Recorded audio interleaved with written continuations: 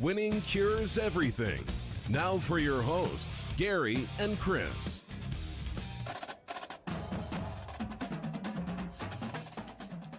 What's up? What's up? Welcome in. Winning cures everything. College football gambling picks for week number 13. We only got 2 weeks left of this nightmare season. Whew. I'm just getting started. Same here. I'm just getting warmed up. Hey, let me tell you an interesting situation that has popped up over the last 2 weeks. Fire away. I've got a cousin that lives down in Tupelo, Mississippi. Okay. I know this gentleman, I think. Yes, you do. Okay. He has the same haircut that you do. Yeah. Yeah. So he asked me a couple of weeks ago to help him out with his college football pick'em contest at work. And I said, man, I don't know if you want my help this year. Like, my numbers hadn't been flying. He said, just pick from your gut. Tell me what you're thinking. Like, we got to have it submitted by Friday. Last 2 weeks, gone 11-3 against the spread. Both weeks. Won both weeks.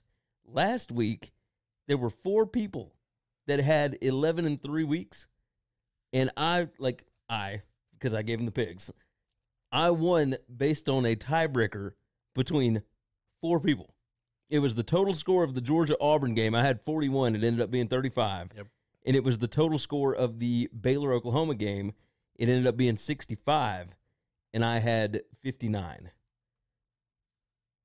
And on this show, I can't pick anything. We'll just pick those. But that's what I'm doing. Him. So I'm going. A lot of this is gut. There you go. And so I'm just going gut. I ain't looking at analytics this week. None of that mess. Smart guys don't know anything. I went 2-6 last week, lost $461.36. Chris, however, went 7-3 last week, won $173.73. Is that good? You lost your biggest bet. I did. Rutgers scoring 21 points. Well, I mean, you only had the first half line. They only put up 7, but they only put up 7, and they had a goal line stand. A goal line stand. Rutgers, a goal line stand against Ohio State.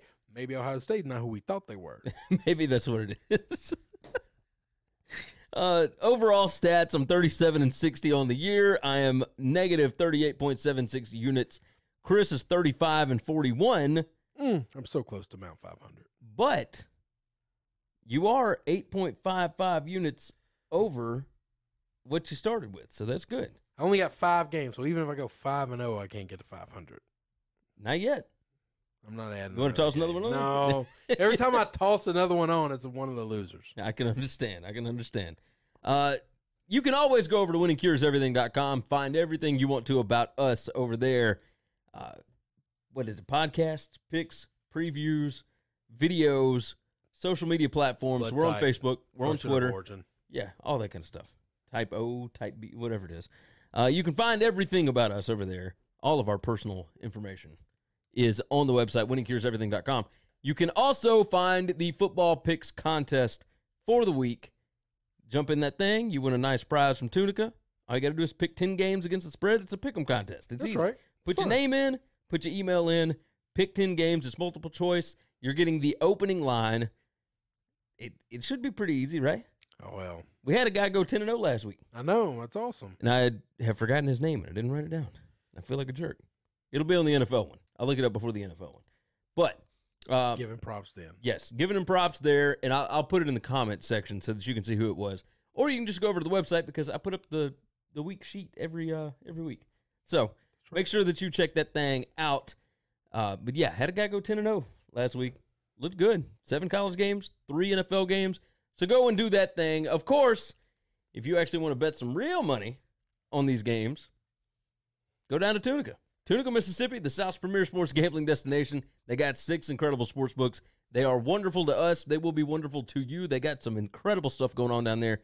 You can find more information about it over at tunicatravel.com. Let's fire in.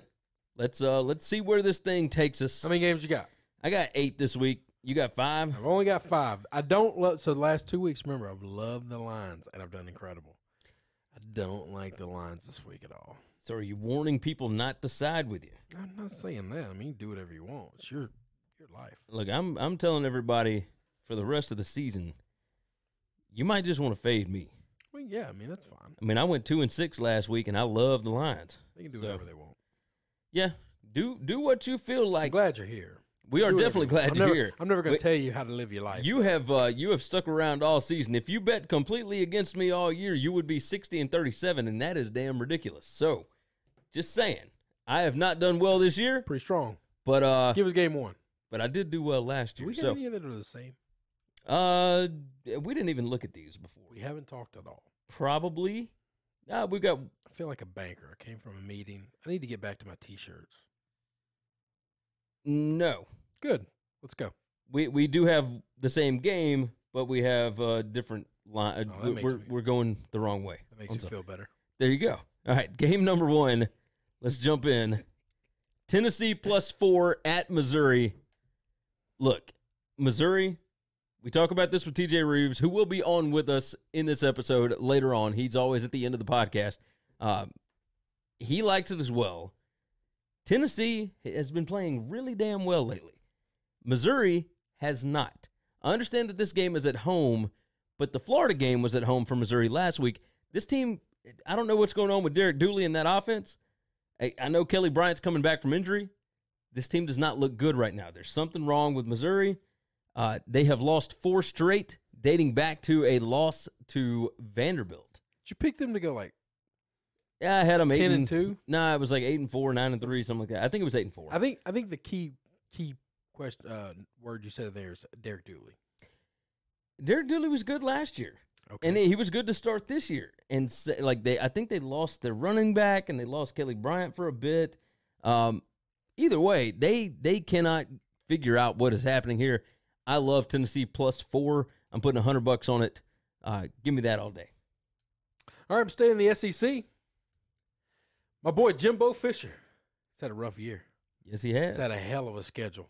I mean, just a hell of a schedule. Now he's got to go to Sanford Stadium, between the hedges, play UGA. But he's catching 13 points. I'm taking those 13 points. I'm taking Jimbo Fisher. I like it. Give me $50 on A&M. I don't love anything this week. $50. Everything's just going to be, well, not everything. I got one big one. All right. Next one up for me. Is that all you want to say on it? You think Jimbo's going to pop up? Georgia already I think won they can cover. I think they're going to play it close. I just think that they've gotten housed by a couple of people, and you know, this team is young. They're inexperienced, but at this point in time of the season, you're not inexperienced anymore. That's a good point. They have been playing a lot better here recently. So I just this is just one of those spots that I feel like Georgia coming off a major. I mean, you talk about these things matter all the time. You know, they already wrapped up the East. Just played a big rivalry game. They can't lose the East. I don't know that Georgia loses the game, but I think this game's going to be close. I like that thinking. That was one that I did have, and then I got scared off. It moved from 15.5 all the way down to 13. I was like, yeah, it has moved it's a lot. lot. So next one up for me, Texas at Baylor. We're going to Waco. Baylor coming off of an emotional letdown. They had a 28-3 lead at home, which, by the way, 28-3. I know, makes me feel pretty good. I mean, you got your Patriots 28-3. I know. You got Michigan State losing to Illinois after being up 28-3. Now you got Baylor up on Oklahoma in the first half, 28-3. People who don't believe in voodoo are just wrong. Yeah, Bill Connolly said, seriously, if you score a touchdown to go up, and you're up 27-3, just go for 2. Just go for 2. That's right. Nobody ever comes back from 27-3. You've got to break the voodoo 29-3. somehow. I mean, I'm sure the Lord would be upset with me saying that, but I believe in voodoo. Yeah, I agree 100%. Baylor, emotional letdown spot. Is that one of those you just agreeing to move the conversation on? Sometimes. I hear you saying that to people. No, actually, I do agree with that one. Go ahead. See, but now we never know. But you don't have to know. That's the thing. I want to know. Move on. Carry on. Texas gets beat on a last-second field goal. They've already got 4 losses on the season. Woo! Everybody's counting them out. This line. They're going to go undefeated before they lose 4 games. I believe multiple Texas fans told me that. Oh, yeah. They'll be 12-0 before they lose 4 games. They are now sitting at 6-4. Yes, sir. If they lose this one and the next one, they're 6-6. What is the last game for them? Texas Tech. Oh, we've talked about that. But it's not happening. Everybody loves Baylor right now. Everybody loves Baylor. This line opened at 4, and then it moved all the way up. It's at 6 right now.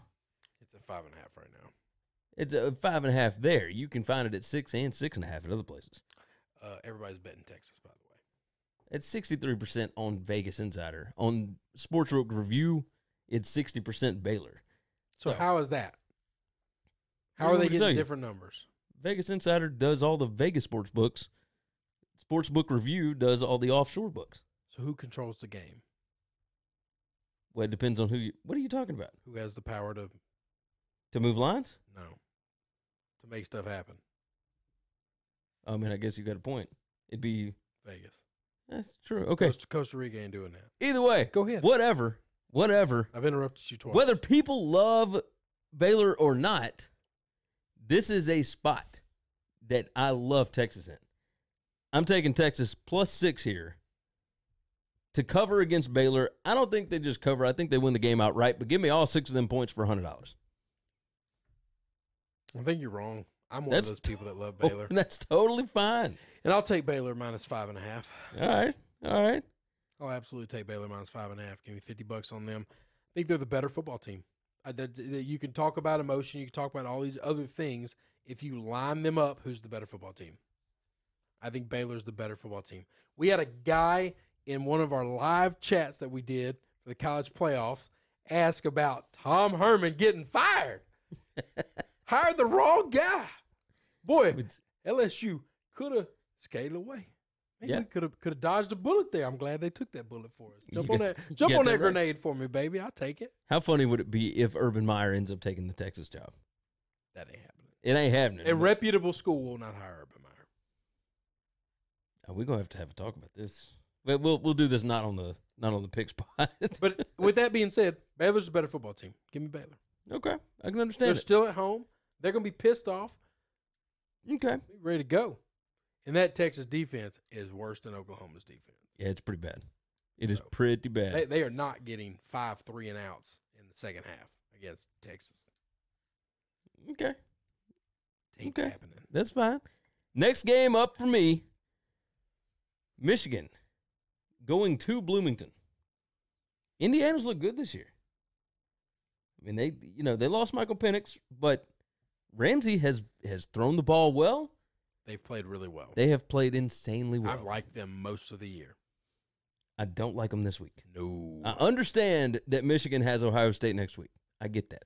It's a sandwich game. They just came off of a thrashing of Michigan State. They got Ohio State next week. I don't think Harbaugh and that bunch are looking ahead to anybody right now. I think this is one of those spots where Indiana has played them close for years. It ain't going to be this year. This is a spot, Michigan minus 8.5. I'm putting $200 on it. Look, I think Michigan houses these dudes. I think they are playing better than maybe any other team in the Big Ten. Maybe better than all of but 6 teams in college football right now. I think it could be all but 3. I mean, they are. I told you this. We did this when we did our top 10. I threw them in my top 10, knowing that I was going to catch a lot of flack for it. I think they're without question a top 10 team.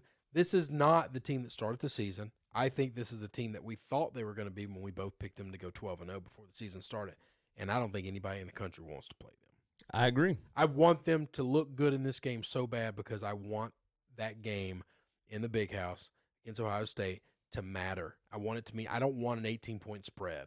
Yeah. I want a real football game. That's what I want. Yeah. I'm with you. I love that game too. So not betting it, but I like it. All right. What's your next spot? TCU, Gary Patterson, hell of a football coach, likes defense. Yes, he does. Oklahoma just had the fight of their life to try to come and win that football game. And they did. Jalen Hurts did some amazing things, but you know they didn't do? They couldn't cover the damn line because they got down by 28 points. Yeah.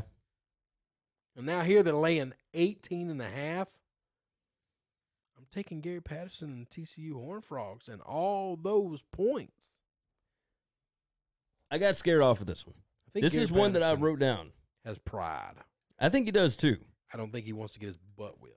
I got scared off of this because, they've got a pretty decent freshman quarterback that is still playing with like a injured hand. Yes.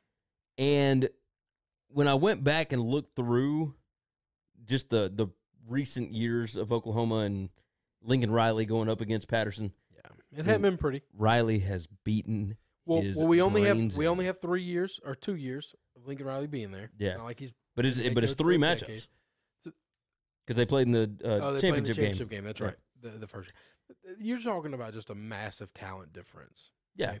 I agree with that. But I do like your thinking here because Oklahoma has been playing super close games with everybody. And anybody who's willing to play defense against them, man, you can shut this team down for a half.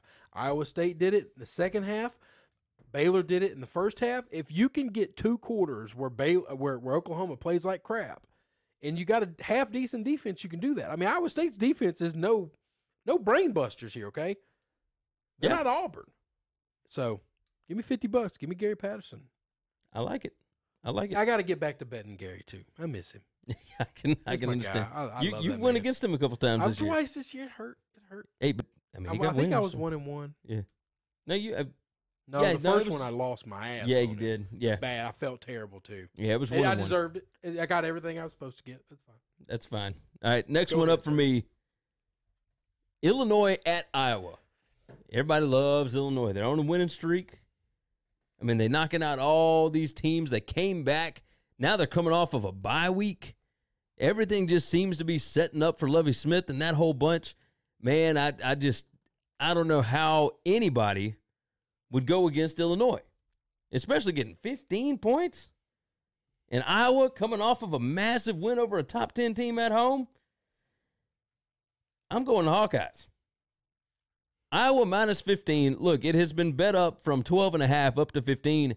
Illinois, on the 17th of November, they have all of these guys questionable with different injuries, etc. They got 2 starting defensive linemen. They got 4 wide receivers that are out right now. They've got 2 defensive backs, a 1 running back. They've got their backup quarterback out. This team is beat up right now. And as well as they have been playing, I think this is where the buck stops. I think Iowa has figured some stuff out. They're playing with confidence right now. They got that big win. I understand this would be the emotional letdown spot. But I'm telling you, Illinois got a massive rivalry game with Northwestern next week. Like, you win that one, you get to 7 wins. I don't think they need this one. I think Iowa loves it. Iowa's going to pull them down in the mud. And I don't think Illinois wants to play down there. So give me Iowa minus 15 for $150. Okay. What you got? I'm going to stay in the Big Ten. As you go in the Big Ten, I'm going to go to the Big Ten. I like it. My Northwestern Wildcats. Holy mackerel. Are not good at football. There it is. They're just not. They're not good at football. And I believe the Minnesota Gophers are. Did you see how many points Northwestern put up last week, though? I mean, awesome. that is a scoring team. I think McCall needs a raise. I was scared. I was scared of Northwestern guys saying that. You know how many passing yards they had? McCall is going to get an extension. You know how many passing yards they had? How many? I didn't. It was in the 80s. They averaged 5.5 yards per pass attempt. Bowser go off? Oh Lord, I don't even think anybody did. I think it was just UMass, turning the ball over and whatnot. But I'll pull it up while you're talking about it. Anyway, minus 13.5. I'm taking the Minnesota Gophers. I get 2 touchdowns that they gotta outscore them by. I think they're gonna do that. I think this Minnesota offense is really good. And I think their defense is plenty fine to shut Northwestern down. Love my guys from there. I love the school.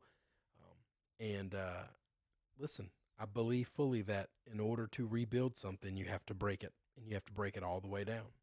And this is one of those things where you just can't get upset when Minnesota comes into your house and beats you by 20 because it's for the greater good.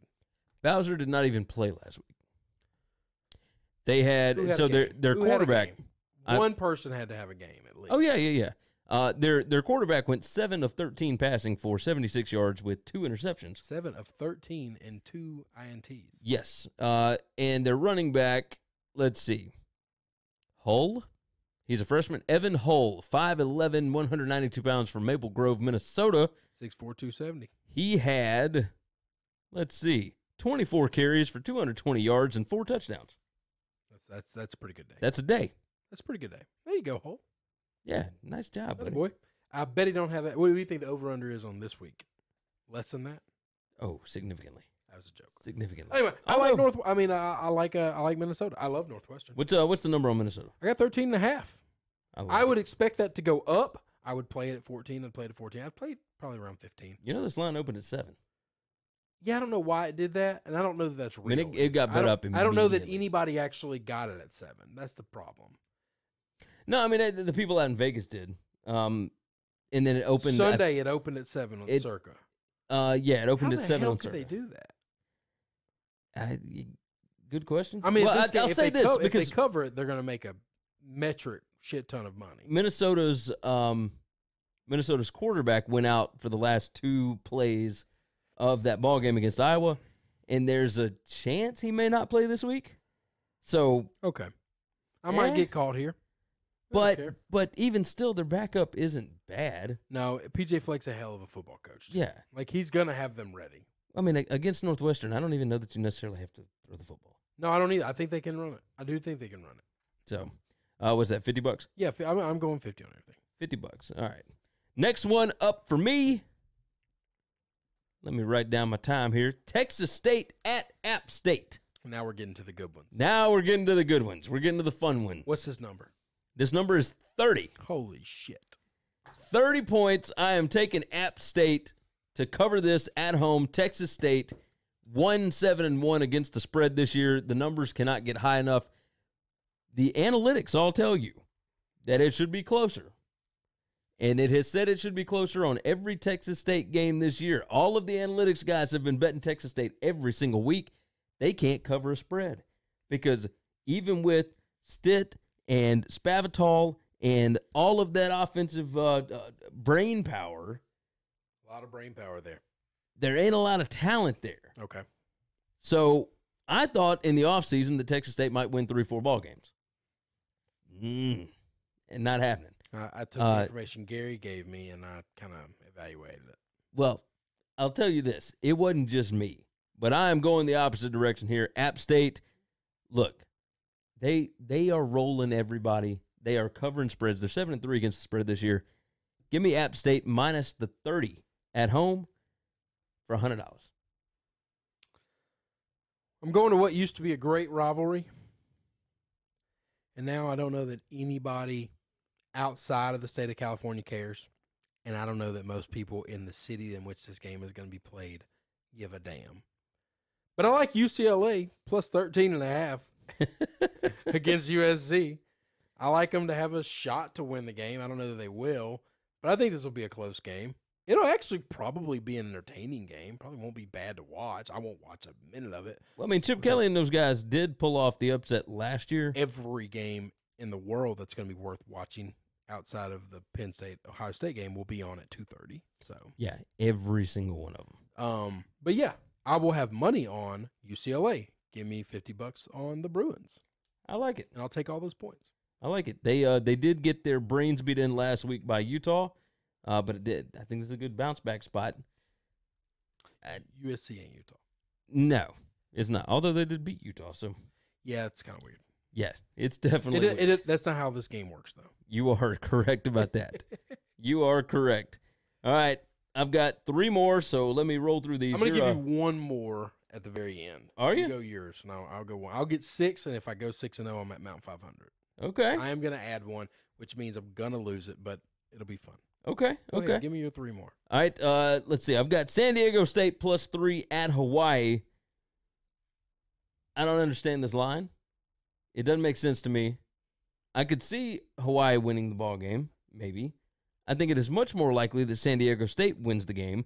Their defense is phenomenal. What Rocky Long is doing there, you know who their defensive line coach is? I really like watching San Diego State play football. You know who their defensive line coach is? Brady Hoke. Holy crap, really? Yeah. Hey, he's doing well. Oh, yeah, no, he's definitely doing well. He's doing well for himself. But check this out. You remember Brady Hoke was the head coach there before Rocky Long got hired. because Brady Hoke left San Diego State He left San to Diego go State. to I was gonna Michigan. say, yeah, So he came back home. just Listen, saying. I would take any job working for the University of San Diego State or Oh, San yeah. Diego State University, however you say it. Listen, I'll quit this podcast and leave my family if y'all want to employ me and provide housing for me somewhere. Oceanfront be nice. Doesn't have That'd to be a great. spot. That's paradise. So SDSU. If Get your I boy was up. a college kid, there's no amount of money, and you're telling me I can get a free place to live, and you're gonna feed me and everything, and I just got to go play a sport. I would leave the SEC. I don't care about championships. You get to spend 5 years of your life on the beach in paradise. Yeah. I would leave the South. There's no way I'd play in the Big Ten. Weather sucks there. Like, no, I'm just going. I'll go to San Arizona, Diego State I know University. it's nice. It's not San Diego, man. You're right about that. It's just not. You're gonna play basketball? Go to Pepperdine. You're in Malibu. How the hell are you not winning national titles? I've digressed. Well, because they Pepperdine academics, man. Yeah, they're smart kids. Yeah, some I'm of not the smart some of the enough good to get kids in can't get there. into school there. No. And Pepperdine doesn't have all that Nike money, so I'm just throwing that out there. Anyway, I've got two more. They're on Let me go and hop on these. These They're are on Malibu. Go these ahead. are some more big favorites that I'm hopping on. Okay. All right. I don't like taking the big favorites, but Utah minus 22 at Arizona. That's not a big favorite. Go ahead. 22 is a pretty big number. Okay. Especially in a conference road game. All right. Pac-12 after dark. I mean, Okay. that stuff happens. But Arizona is putrid. Yeah, they're This bad. team is terrible. And Utah has been Is rolling. Sumlin safe? Is what? Is Sumlin safe? I think he is for at least one more year. Okay. I was But just curious because he's had a bad year this year. he's had a bad 2 years. Well, I knew that, but I can't control last year. And he apparently can't control this year either. So, yeah, Sumlin, like Arizona is awful. They scored 6 points against Oregon last week. I don't foresee them scoring much more than that against Utah. I'll agree with that. And I do think that Tyler Huntley and Zach Moss and that bunch are going to put up some points. They are going to be able to run the football here. They will be able to score at will. Give me Utah minus 22 for $150. And my last pick, I'm going to that big noon kickoff. I'm going to Columbus. Okay. I'm taking Ohio State minus the 18 here. That's a lot of points. It's a lot of points, but when you look at the numbers, and yes, all the numbers say, man, it's a Penn State. It should be like 14, 15, 16 at the most. And, they put it at 19, and immediately everybody jumped on Penn State. There's a reason it was at 19. There's a reason why Ohio State didn't cover last week. They were looking ahead to this one. Chase Young is back this week. Penn State cannot drive the football. No. They are not going to be able to get explosive plays against Ohio State. Ohio State has the least amount of missed tackles of any team in the country this season. They will not have explosive plays on Ohio State. That's the only way they can score. I think Ohio State, not able to score at will, but they're going to be able to put up a bunch of points here. I think this looks very similar to the Ohio State-Wisconsin game, which was 38-7. I think they put a whooping on James Franklin in that bunch. I can see that. I think they come out with a vengeance in this one. Give me Ohio State minus 18 for the game for $150. So you took two big numbers. What? I took three big numbers. You said they were big numbers. I'm talking about the last two games you talked about. Yeah. You thought those were big numbers. Yeah. My last bet. Let's go on down to Baton Rouge. And you take both those two big numbers from him, add them up, they don't equal 44. No, they don't. I'm laying the 44. Today, your boy is worth more than gold to me. I'm going to tell you this right now. I got a signed photograph from one coach, Edward Orgeron. Got a letter, and I was a happy man. I can understand. I'm riding with my guy. You know, I get in the tank with people. I don't ever. I'm in. I'm forever. Minus 44. I'll lay it all. How much you putting on it? I'm same $50 I'm putting on everything. But You're not going even up that to like 100? Oh, no, man, I'm fine. Okay, 100. I don't care. Set this money on fire. It doesn't matter to me. All right. I'm in. 100. I'm as all in as I could possibly be right now. I was ecstatic. I got this thing in the mail, and I was like, what the hell could this be? Like, I didn't go to school here. They can't be asking me for money. And I started crying. Pretty happy. It was awesome. Absolutely love it. Absolutely love it. I'll lay it. That's you gonna post it on Twitter? What? Like at least the envelope. Yeah, but I'll post a picture. Post the picture in the envelope He on wrote my name Twitter. on it. He wrote his name on it. Everybody go over to his Twitter account at Chris B. Giannini. Check that thing out because it's pretty the envelope awesome. has my address on it. I'm not going to post that. Just blur it out. No, they don't look like crap. No, big tiger head. No, just like put a line through it or I'm fine. whatever. We're good. We'll figure it Post out. a picture. Either way, Got my post name. a He wrote picture. my name on it. He wrote his name on it. Well, somebody wrote it. I'm not naive enough to know that. That probably is some chick that works in his office. Yeah. But somebody did. But somebody took the time to send it back to him. I love it. That was nice. I love it. All right, that is oh no, that's not going to wrap up the show. Yeah, we got TJ. Right now, Let's call him. let's bring in our buddy from the Three Dog Thursday podcast, Mr. TJ Rives. Every single week, we've got TJ Rives from the Three Dog Thursday podcast. He is the Tampa Bay Buccaneers sideline reporter. You can find him on Twitter at Buck Sideline Guy. TJ, how you doing, my brother? I am fantastic. I hear that you guys, on a recent episode here, have been trying to solve the college football playoff and the rankings with the masses. How did that go, by the way, with all the feedback from the public and the interaction? Did you guys actually solve anything, or do we have to stay tuned for next week and the following week and let it play out like we all keep talking about? You got to let it play out, people. We've got some plans in place. Yeah, we got a blueprint. We understand who you got to toss the money to inside the committee. Like I think we're going to go through that and discuss who is the most bribable. You know, we'll tell which fan base who they need to bribe. What have we talked about the last couple of weeks? And specifically, we saw it last week that for all the screaming about why isn't Minnesota ranked higher, why isn't Baylor ranked higher, you've got to win your games, and they both had huge chance. And I know Minnesota got the enormous win over Penn State, but they could not follow it up. And the same with Baylor. I know Brother Giannini had the Bears on Three Dog Thursday. Nice call for the cover. But what in the name of Waco, Texas, was the meltdown in the second half, up 28-3? Again, you got to let this play out, and now the committee has a reason to exclude the Gophers and the Bears, even if they were to somehow get into the championship game and win the championship game with only the one loss. They now have a reason to exclude them if they want. Well, hey, Chris, I'm going to let you handle this one. Well, I mean, I agree with that.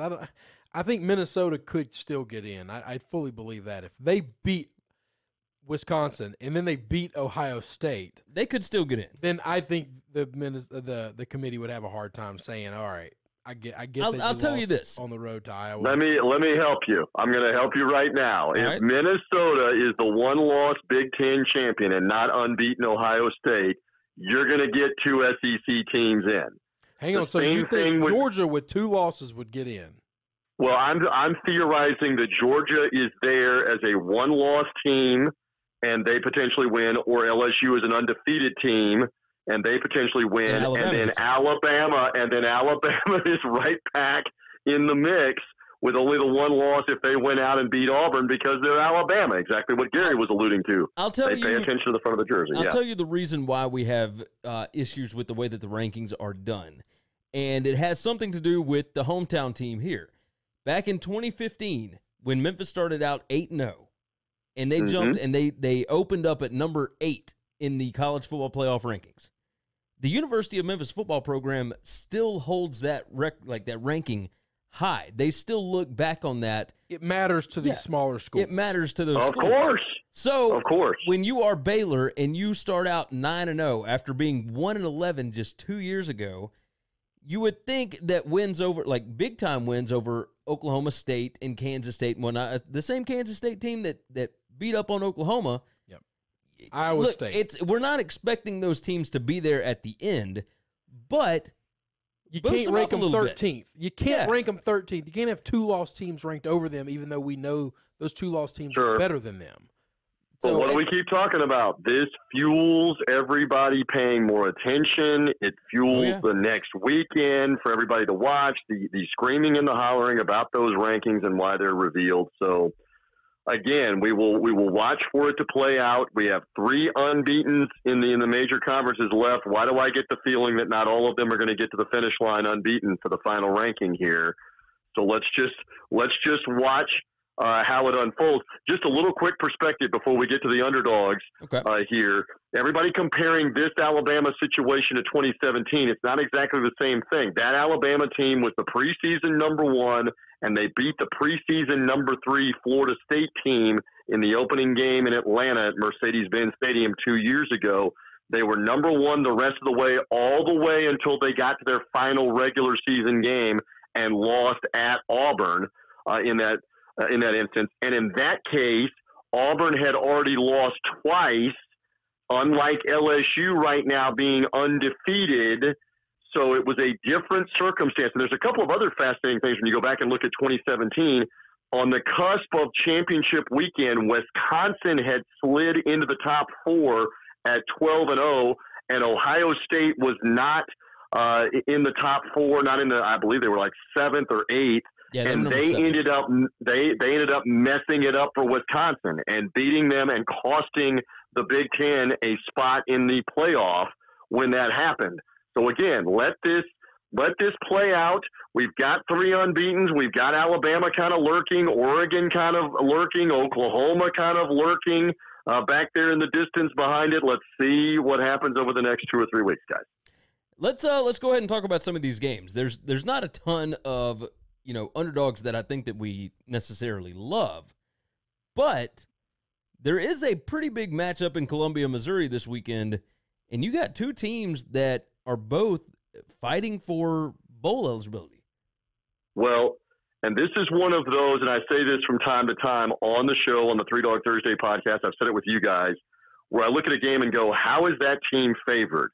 Correct me if I'm wrong. Now, I went to the former Memphis State University, now the University of Memphis, and I did not get a math degree from there. But I'm trying to understand that Missouri, who in the last 3 weeks has scored 7 points, 0 points, and 6 points in SEC play. Now, that would be a total, help me, Chris, if I'm wrong, that would be a total of 13 points, right, that Missouri has scored in the last 3 games, all losses, playing a Tennessee team that has won 3 games in a row and has had a bye week to prepare for the Missouri team.